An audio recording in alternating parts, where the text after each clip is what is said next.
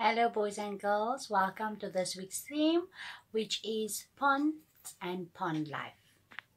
Today we will learn about ponds and pond life. We will talk about what a pond is, what a pond looks like, and the different things that live around and in the pond.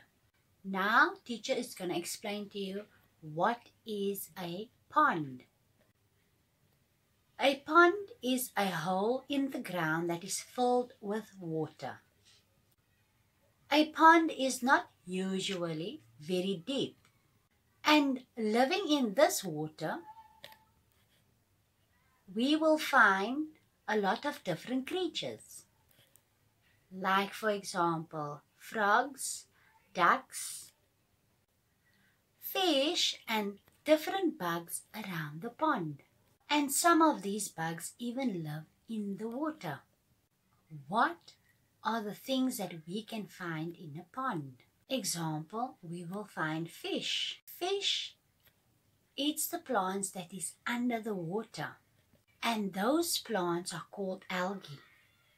They also eat small bugs that live under the water, and these are called boatmen.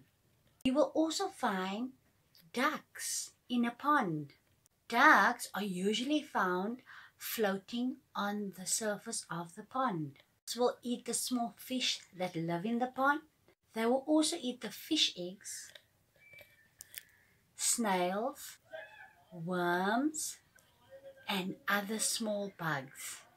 Now we're going to go to the bugs that live in and around the pond. There are many different kinds of bugs. We can find close and even inside the pond. For example, we can find pond skaters. This is bugs that swim in pond water. Other bugs like dragonflies, damselflies and flies, mosquitoes, and even the boatsmen we spoke about earlier. Bugs are all found near ponds. Now we are going to go on to a slimy frog. Frogs are really slimy. Green amphibians.